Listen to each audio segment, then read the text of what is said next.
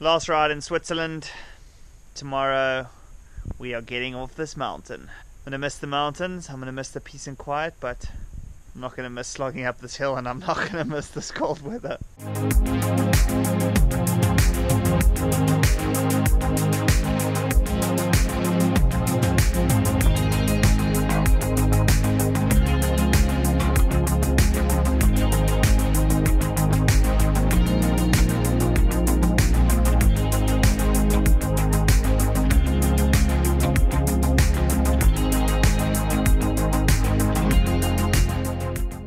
Here we go for the last time, the Latsumas climb.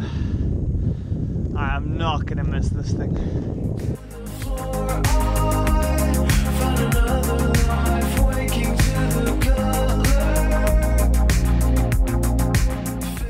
Haven't videoed in a couple days, but I'm back at the airport. Let the Rwanda adventure begin. Flight 1, Lyon to Istanbul.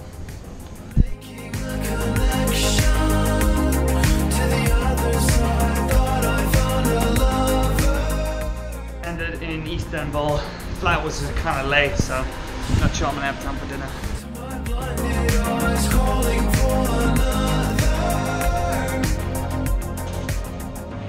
I have made it. All my luggage, visa all good. It's been a pretty long day. It's now like 1:30 local time here, which is like midnight, 12:30 in France. So long day, but not too bad. Stoked to be here.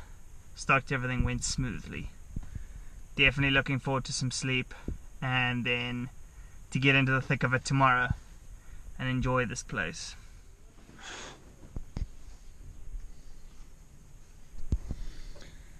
Welcome to Kigali.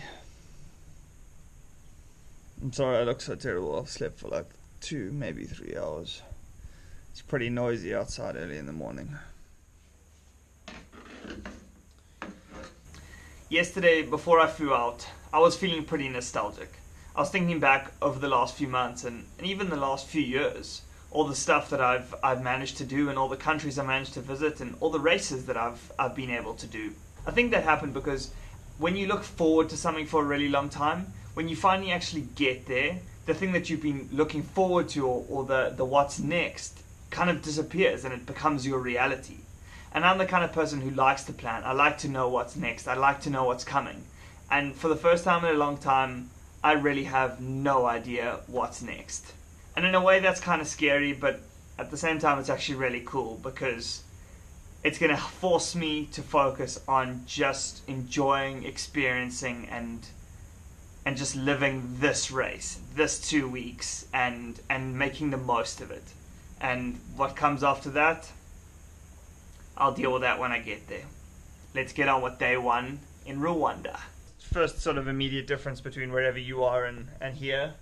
Mosquito nets on both the beds. This is like a moderate malaria risk area, so these are the precautions you kind of take at night to ensure that you don't get bitten. I've actually had malaria before. I got it in Kenya in 2006 when I was there. I just got chilled and got malaria. It wasn't overly pleasant, but yeah, I live to tell the tale.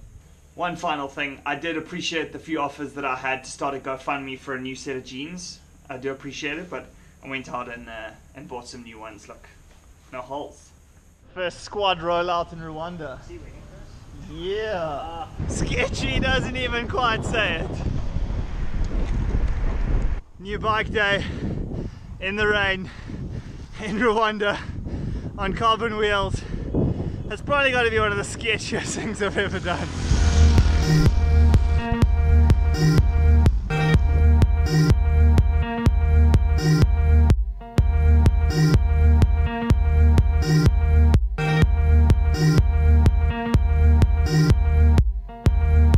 The new bike is the Genix A1.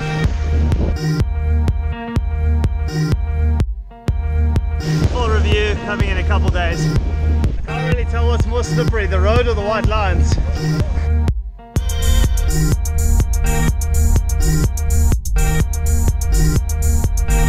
Two words: chaotically awesome. That's what it is, yeah.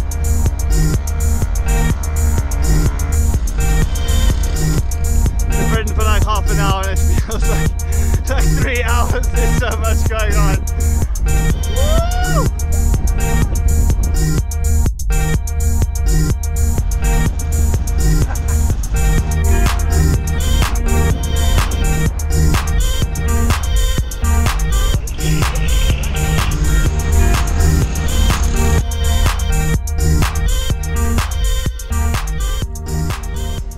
First ride in Rwanda though.